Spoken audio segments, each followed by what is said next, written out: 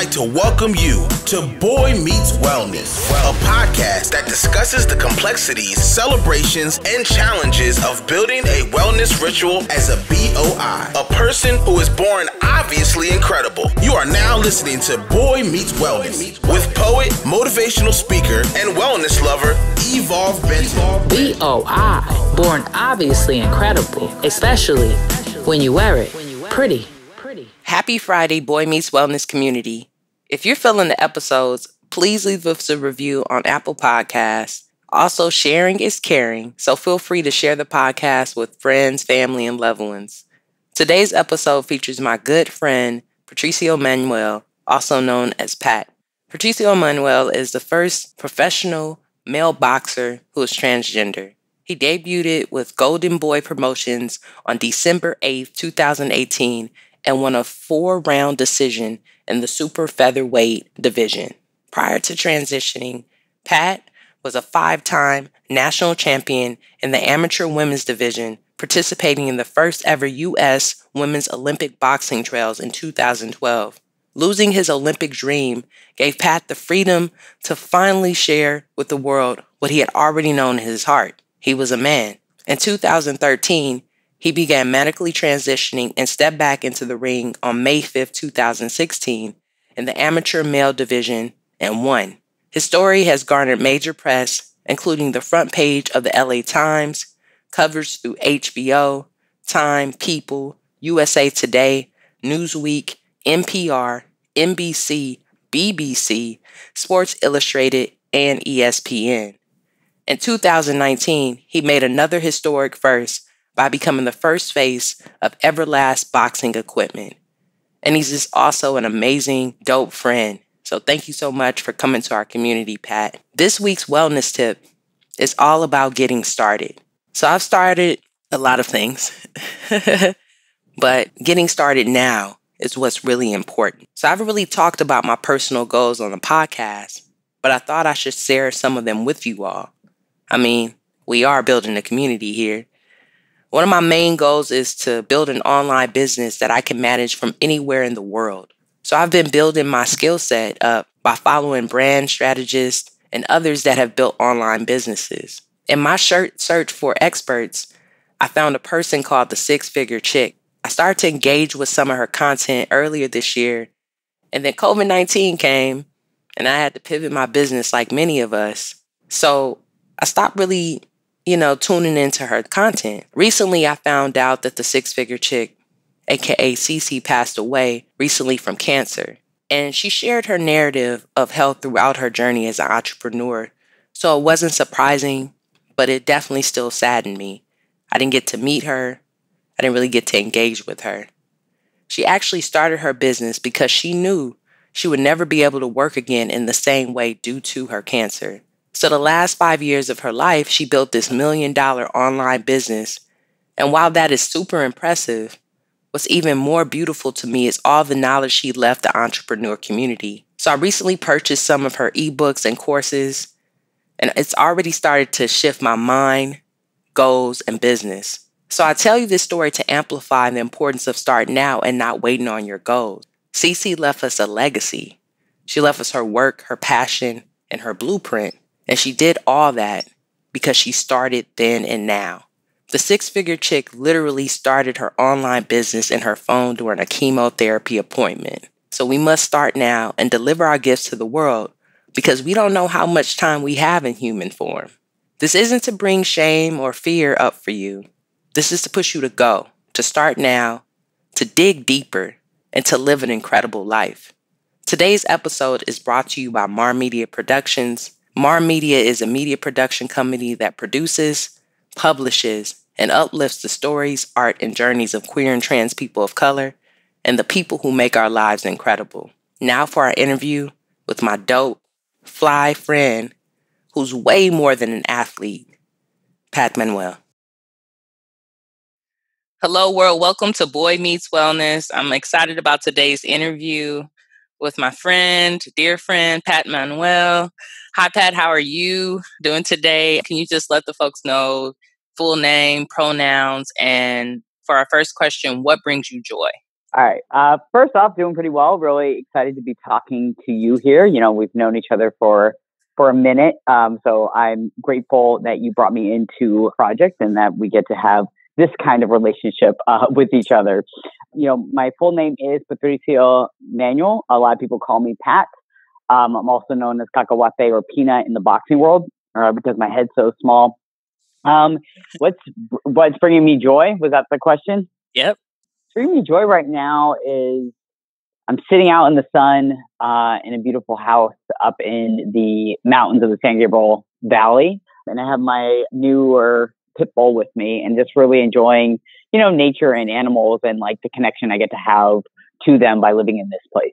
That's beautiful. That's beautiful. So you've always had like big dogs. Is there something about you that is attracted to big dogs? Are they attracted to you? Because I know in my world, when I'm walking up and down the street, I'm always like being greeted by the larger animals.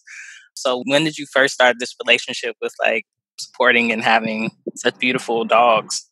I think it probably started with my family. We've always had dogs. I grew up in a house of like multiple dogs and multiple cats. And my family was always like a big dog having type of people. So I think it's all, honestly, all dogs tend to like me really well. People will be like, that dog never likes anyone, but it seems to like you. Because I think I understand them a bit more than I do people sometimes. But I'm also not afraid of big dogs. And I think a lot of people have fear and hesitation around larger dog breeds, and the dogs sense it and are like, okay, if you're feeling skittish, then I feel skittish and I'm going to stay away from you. Where I'm willing to be like, hey, I see you, dog. Like, I'm also like, I know how to speak your language a little bit more. So most of them really connect with me very well. And, I love dogs. They're so loyal.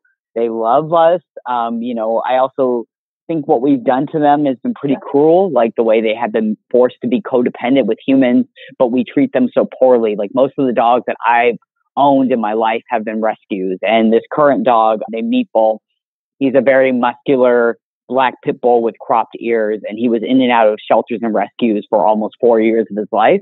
So it was like the good thing about COVID is that it allowed me to be like, I have the time to adopt and work with an animal that has had this kind of just trauma in his life. And I love him so much. And he's so willing to love and make himself a part of a family after only 3 months, even though he's been given back, even though he's been, incarcerated, essentially. So really grateful for the love this guy is willing to give me. And I feel it's my responsibility to make sure that he's safe and taken care of and also give him that love back.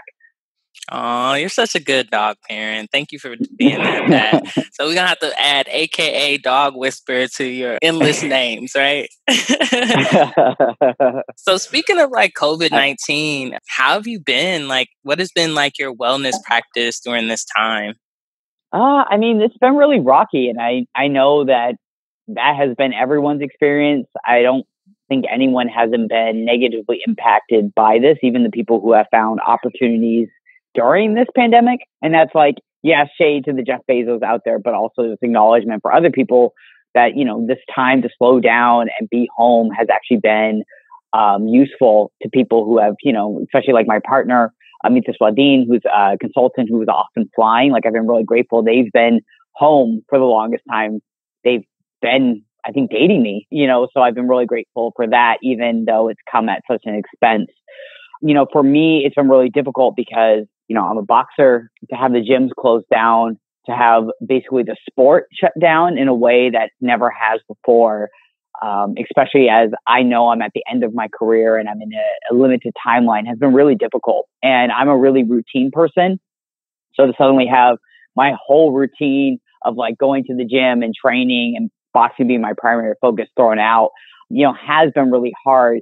But I'm always someone that looks for those opportunities in, these type of situations. And I've really worked on repairing some of the injuries that I've had for a long time, the chronic injuries. I was forced out of fights last year due to a bad hip injury, and I've been able to work really diligently on it and improve it. So I know not only as an athlete it's going to help me, but also the quality of life afterwards has improved.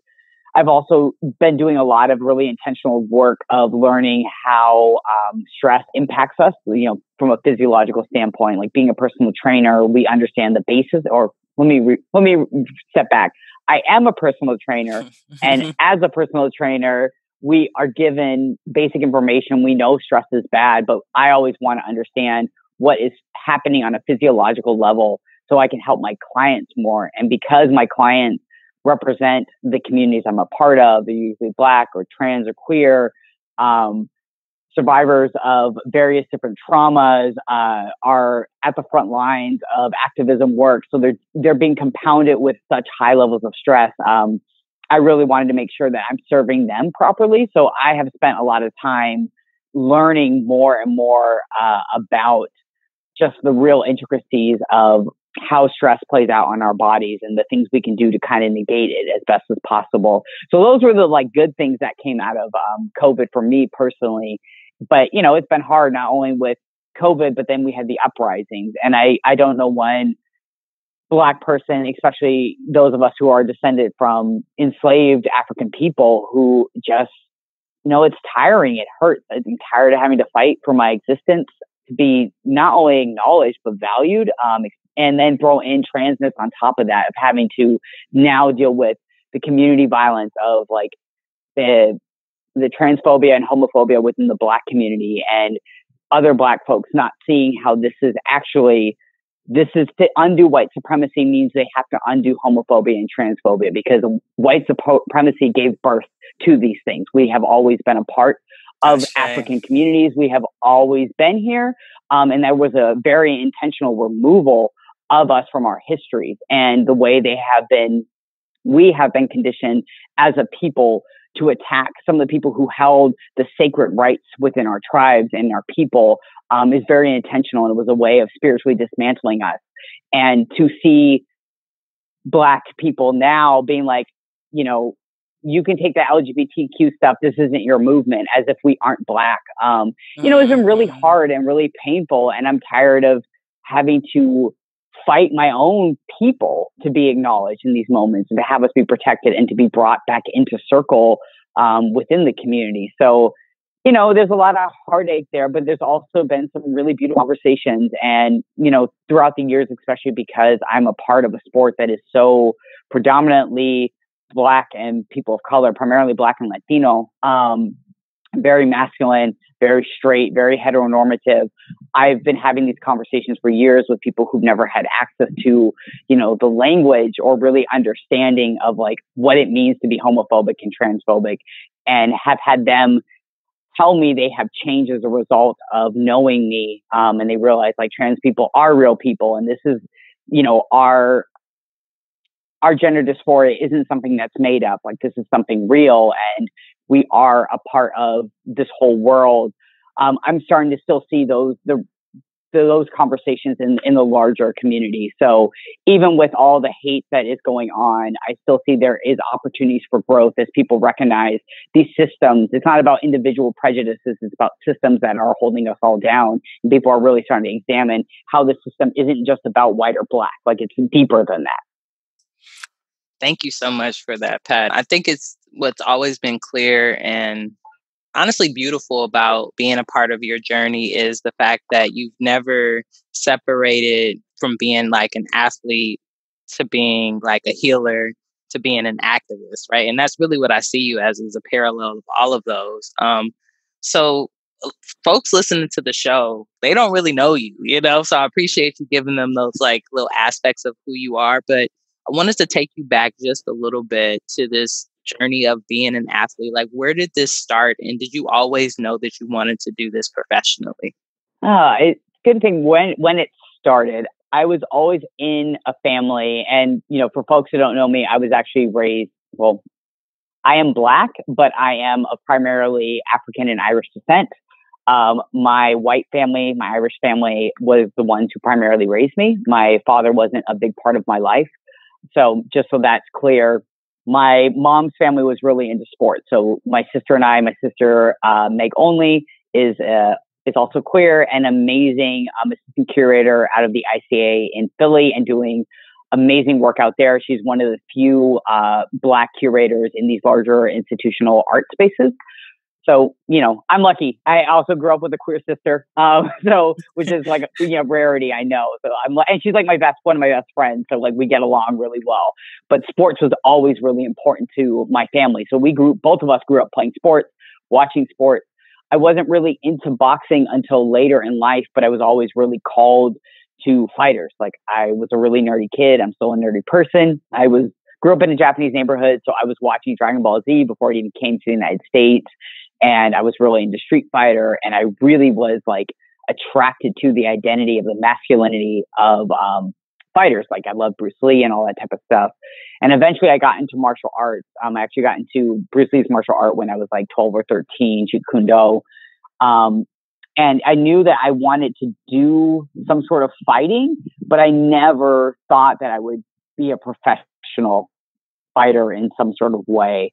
And it wasn't until I was about 16 or 17 that I started boxing. And in between that time, I really just started dissociating from myself. I felt like I was watching myself just go through the motions of life. And I know now, like in addition to other traumas I was experiencing, puberty really did a number on me. And I didn't know I had gender dysphoria. I just knew that I felt bad in my body and I didn't know what was wrong with me. And so, the mind's an amazing thing. It will figure out how to cope with the current reality. And it was like, okay, it's too painful to be here. Let's just check out and separate.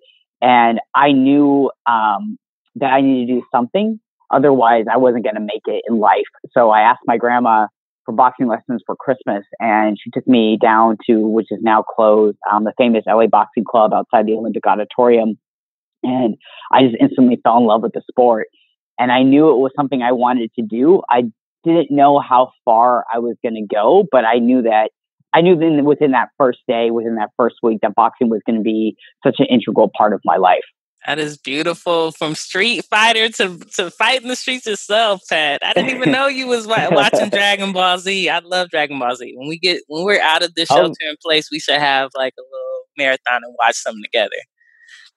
I'm definitely down with that. We had the way I used to watch Dragon Ball Z was there was a Japanese video store down the street from me that we would go to, and you could rent for $1 a VHS tape of the basically recorded Dragon Ball Z episodes, no subtitles, just pure Japanese, because they hadn't even brought it out to the States yet. And that's how I used to watch it. Wow, that's so cool. So you were kind of getting like a little bit of the bootleg version. Oh yeah, for sure. Bootleg version. I mean, like I went to Anime Expo 2 through 12. I think went to 10 years. So like I wonder now my family like dropped my sister and I off with like a bunch of these like grown ass adults. And we were little kids, and everyone looking at us like, why are these little kids here? But we were just both really into it before it really became like a big thing out in the States. That's so cool. That's so cool. So on the podcast, we talk a lot about money, mindset, and motivation. And I feel like personally, I did like karate when I was younger, and I played basketball. Like sports is like so much mindset more than even like physicality. If that makes sense. Like I feel like the times when I've played basketball and I felt like I've been aligned is when my mind is the most aligned. So can you talk to folks like who might be listening to this, who are interested, who are boxing, who are probably just doing competitive sports? How do you prepare your mindset for a fight? That's a good question. One, I just want to make a note.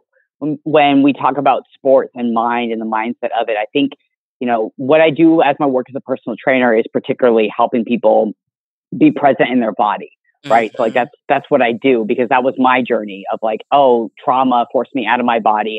Trauma forces a lot of people out of their bodies. And how do we use practices to be present in ourselves? And I think there is this weird distinction, and particularly within Western culture, that the mind and the body are separate entities, but they're not. Like we are one being. The mind and the body are both the one thing. Like it's us.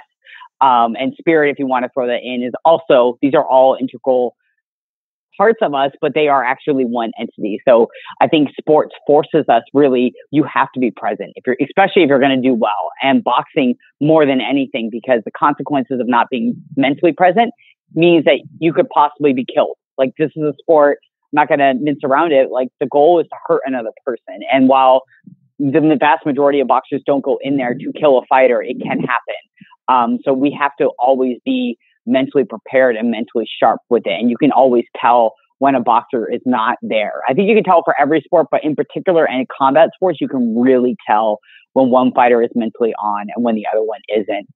My practices for a long time have been, I'm really into affirmations. Like even before my pro debut, I wrote in my journal every day, like I am victorious over and over in all caps, like, or I guess capital because I was writing with my hand, constantly reminding myself, like I've won, like I'm not going to win. I have already won when I step in there. Constantly going through mental drills of what could happen in the fight so that, neurologically speaking, I've done it all. Like even I'll rehearse bad scenarios.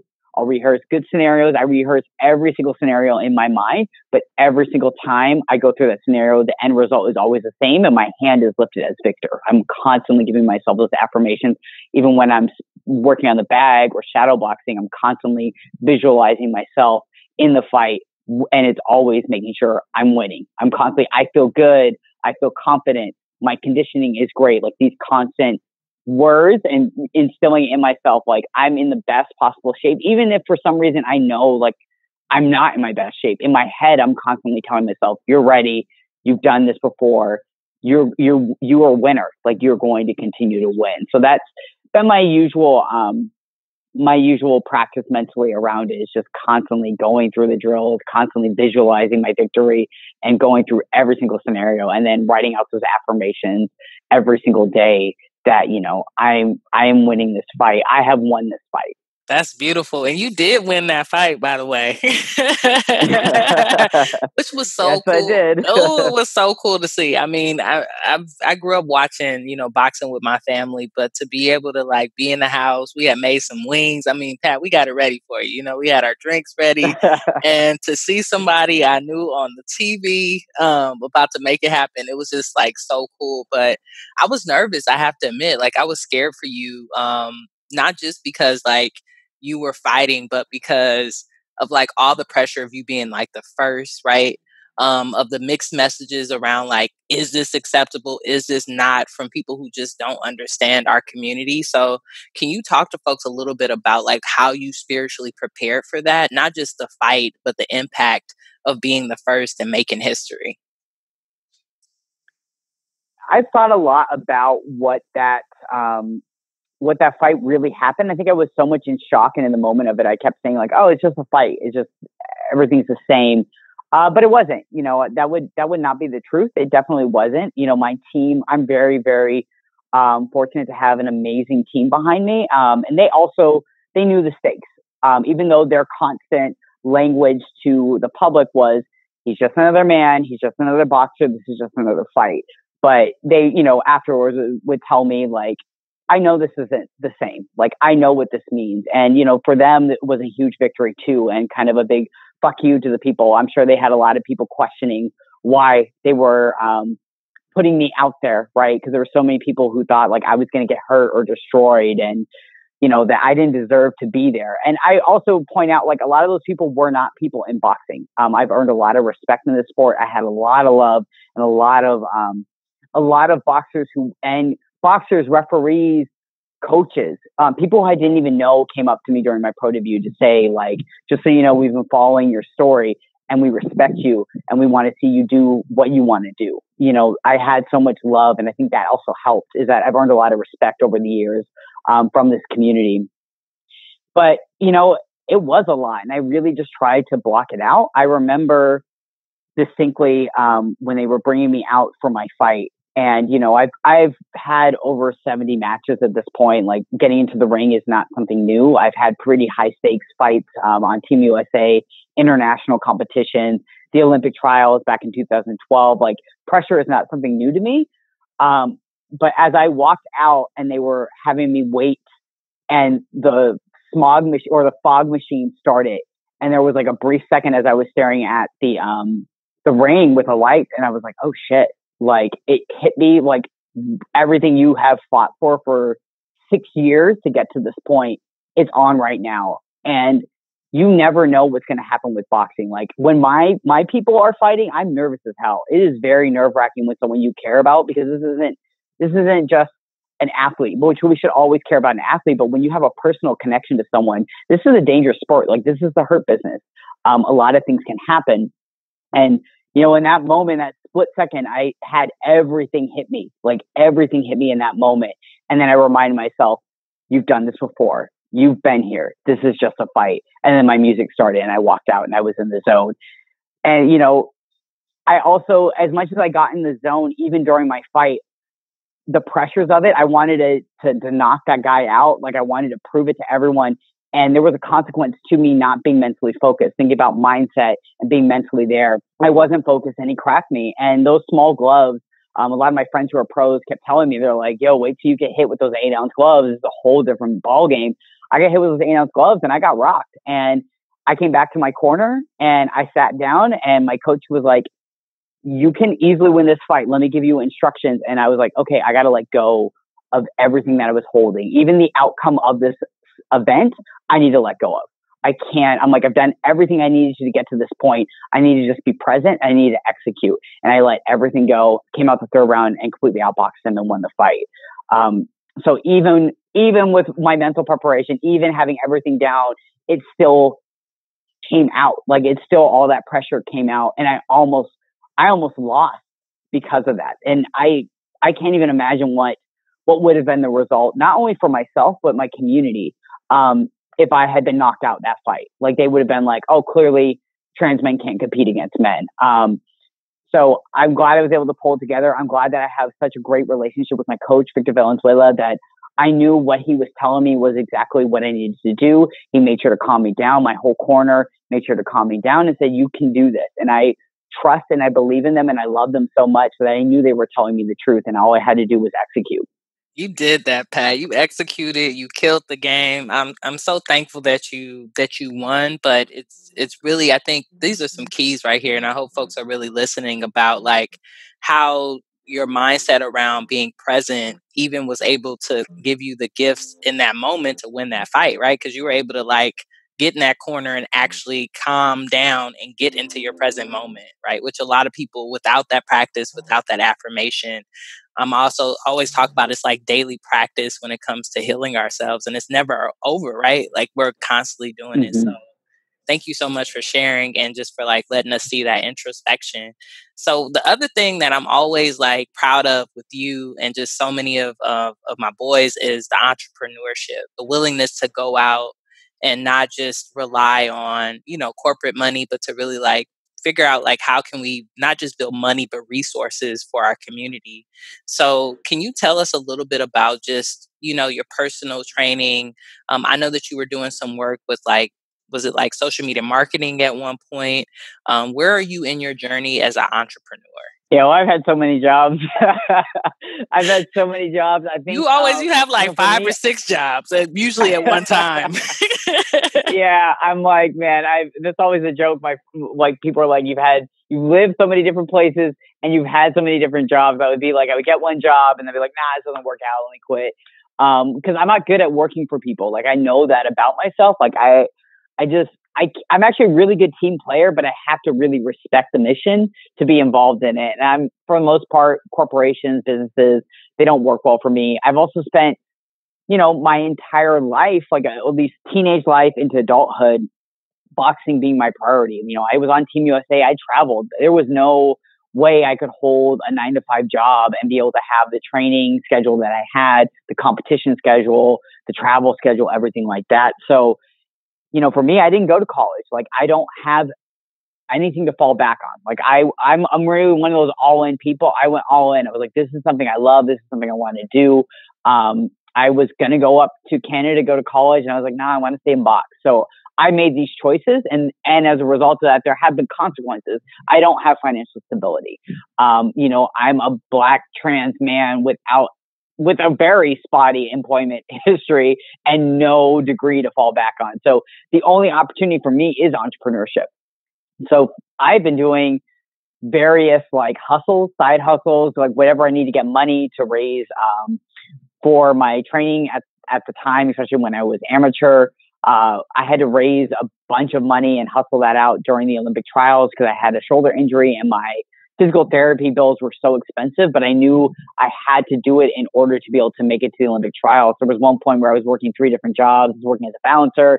I was working at this gym. I was doing personal training. Then on the weekends when I'd be doing ballet at the club that I worked at, I'd be selling like my mom's blondies and soda outside. Like I'm always got something going on.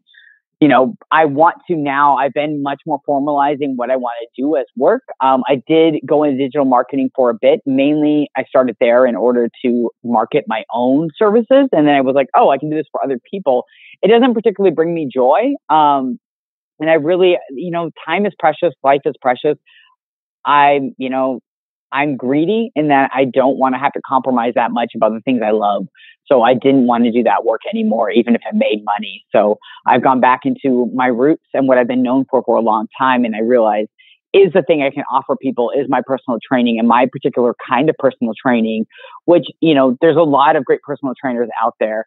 I'm very poised to be, the more like, I'm going to give you a scientific understanding of the physiology of trauma. Like that's who I am. I'm not a very spiritual teacher. There are people who do somatic work. I don't. I come from a sports performance background. That's who I am. And, it's given me not only an opportunity to make money, but also to like positively support a lot of leaders.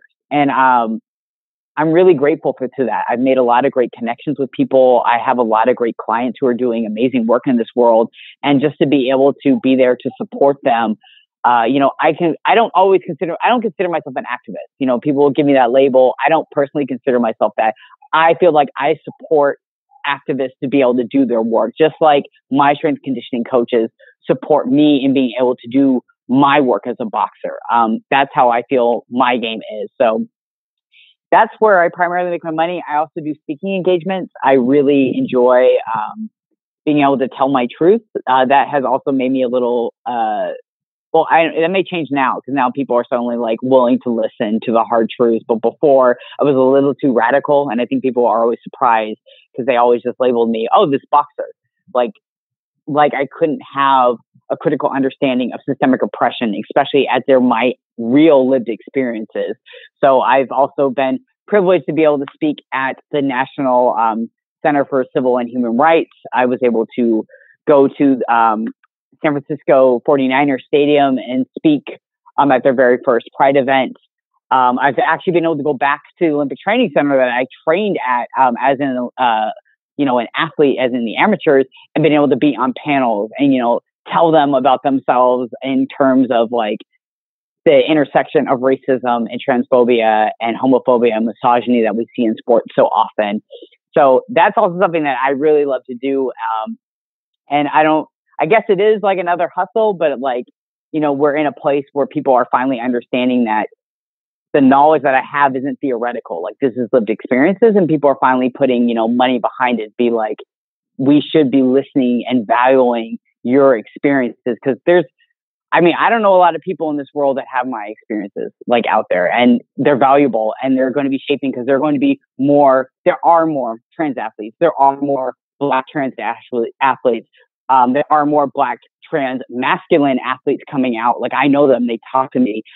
There needs to be made space for them. So I really enjoy being able to talk and use my experience, not only for also the inclusion of trans people, but understanding like this is universal. Being yourself, being true to yourself, and dealing with the consequences and knowing there will be consequence for it is universal. I think my story can help people in trying to figure out what lines are they willing to draw for themselves and what are they willing to do in order to be their full self.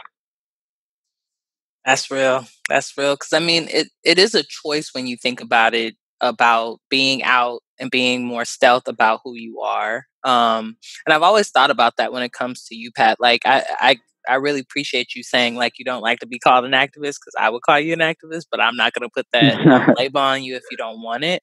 But I think what drew me to that conclusion was the aspect that you still very much speak about, who you are and your journey, and are willing to be vulnerable but also are willing to go in and kick someone's ass.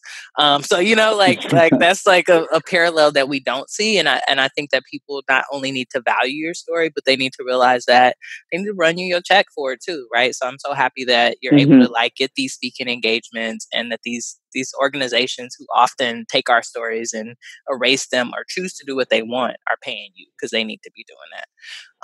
So I have one more question, and then we're going to jump into our final section, which is like boy talk and hop. It's like a fill in the blank to see where your mind is. My final question for you is like, what tips, because you mentioned this a little bit, but what tips would you give a masculine centered person who wants to step into the realm of being like a professional athlete? Like, are there any things that you would let them know about that they should be thinking about? I talk to so many different folks like in my journey, especially doing the podcast, who are interested but afraid often of like what that really means, especially folks who are like in high school, right? Like still trying to figure out like where they can take their journey. Yeah, my usual advice to people, and it may or may not be helpful, but I think it's honest. And, I'm someone who very, very much prefers to be honest and blunt. With this type of journey, especially when you're trans or gender non-conforming, doing anything that is pushing back against the norm, you have to really assess how bad you want it, because it's going to be rough. Like there's no way to like fluff it. I don't want people to go in there thinking it's going to be easy, because it's not. But if it's something that you're willing to do, be willing to pay the price for it. And at the very least, you can always look back and say, I did it. Like, I didn't compromise myself for it. Like, I did it. I put myself out there. And regardless of where that takes you in the journey, that will take you far in life in general, just that willingness to risk it all. And I think that's why so many people are attracted to athletes. I think that athletes, they are our modern day warriors. Like, if we think about, like, yes, soldiers in the military, but the military is there for the state's interest. It's not there for the individual's interest. It's not there for the community's interest. It's for the state. But athletes, they represent their communities. They are a part of their communities, especially for marginalized identities, especially for Black folks. I mean, the connection between athleticism and sport and Black people in America is so tightly wound together that, for folks that are of those marginalized identities to stand out there and be like, I'm putting a stake in the ground and I'm saying proudly, I'm going to do this sport. I'm going to do it as myself. Like, that is us returning to our roots. That is returning to us being in these communities where we held places of honor and we were respected and we were seen as people who staggered the line of the spirit world and the physical world. I personally feel like this proclamation is actually acknowledgement of our ancestors who came before, our ancestors who were, gender non-conforming and queer and trans and have been erased. Like, this is the way we're living their embodiment in these current times. And I'm biased because I'm an athlete. I think it should be in every aspect of our life, but I do think there is something very particular in sport around this issue. And we're seeing that. We're seeing the state coming after trans bodies, trans kids' bodies in a way, and using sport as an excuse to be trans misogynistic. And I think, this is going to be our next fight and our next turning point in acknowledging like sport is a human right and sport is something that is a part of every human culture out there.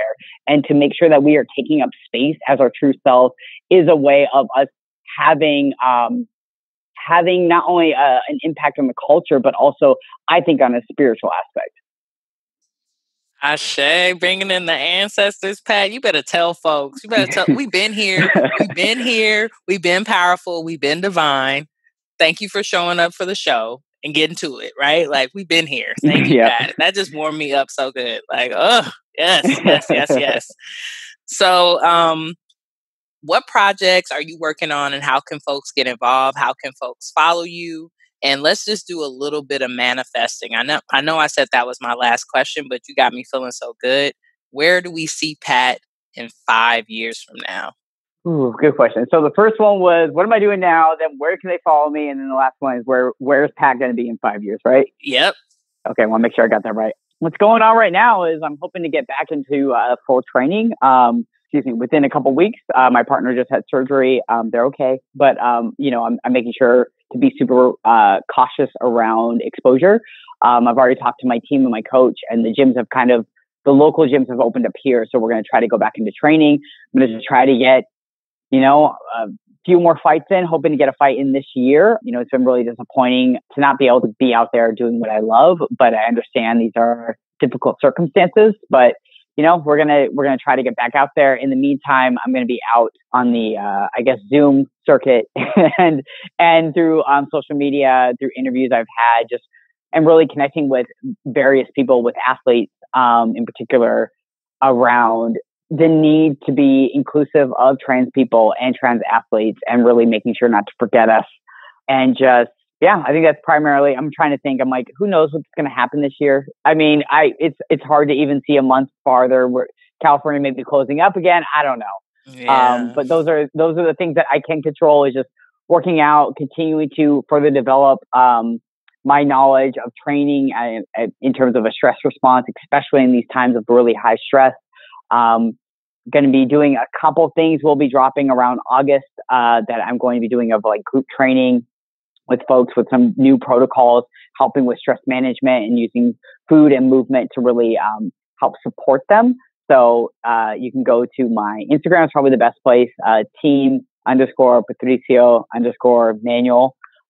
So I'll be letting more information out about that. I'm kind of letting the summer settle, let everyone enjoy the summer, everyone settle here, and then start rolling that stuff out as fall creeps around. And 5 years from now, I've been talking a lot to my loved ones, and we really, really want, and I think this has been something we've had conversations about for a while, and this has been the goal regardless of what's going on now, but I've been seeing a lot more public conversations about this, of like, we need land. I want to have land. I want to be self-sufficient on the land. I want to heal my connection to the land, especially as someone who comes from people who were connected to it, like not only on my father's side, as enslaved African people who, worked the land where they came from in Africa, and then were forced to work the land here. But also on my mom's side, they were Irish farmers who were killed as a result of their resistance to the British, simply for the fact that they wanted their farmland.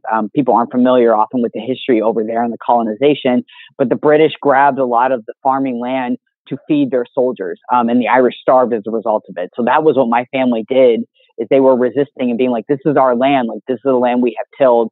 We're willing to die for it. And unfortunately, they did die for it. So I think there's something calling in my spirit to really ground and get back in the rhythm of this earth, and really ground and go back into hard work, but hard work for the land and to feed my people, and to create a space for my people, rather than working, for other people, or even in this, capitalistic structure. So 5 years from now, I'm hoping that we have some sort of land, and sorry, my dog is walking all in front of me and hitting the phone.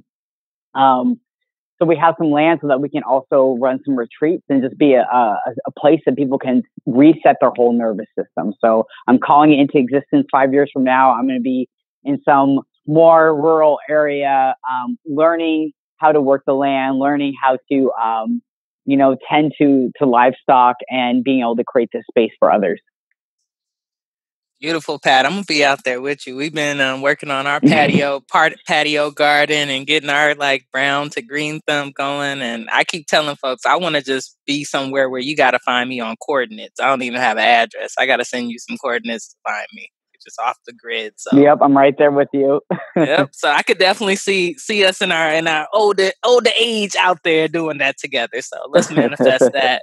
So let's head into Boy Talking Hop. So this is like a fill in the blank type of vibe. It's only a few questions. So I'm going to give you a statement and you'll fill in the blank. So for example, I would say like love is, and then you would fill in the blank with whatever your expression for love is. Sound good? Okay. Sounds good. All right. So the first question is, my favorite book is. Ooh, guys, you just start off with a hard one. Sorry, Pat. Damn. I'm like, there's so many. I'm going to say the Autobiography of Malcolm X, because that was one of the first books I read when I was 18 that really gave me language to understand the rage of being Black in this country. I shaded that. My favorite food is. That's also another hard one. I love food. My favorite food is probably pork belly. Oh Me too, especially in some ramen. Oh, it's making me hungry. Money is... You're giving me easy ones. Money is complicated. If you could spend a day with anyone, dead or alive, what would you do and who would it be?